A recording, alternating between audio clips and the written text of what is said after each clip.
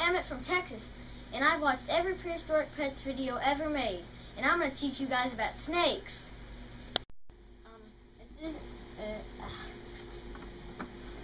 This is a blue-eyed leucistic, or a super lesser. Very good. And then these two, this is a lemon blast, and this is a super blast. And when you breed the lemon blast to a pastel, you get a super blast. Very good. What's next? And then this is a bumblebee. So how do you get a bumblebee? You breed a spider to a pastel. Perfect. And now this is an albino, which is a recessive, and this is a clown, which is a recessive morph.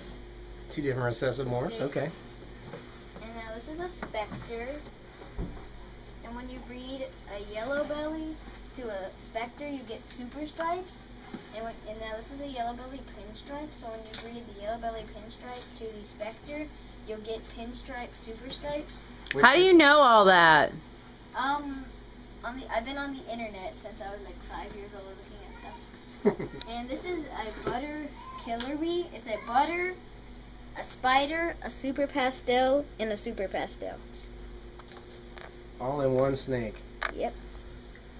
And you don't play video games or anything? I play a little bit, but I don't play a lot of video games. There's no snake breeding video game, huh?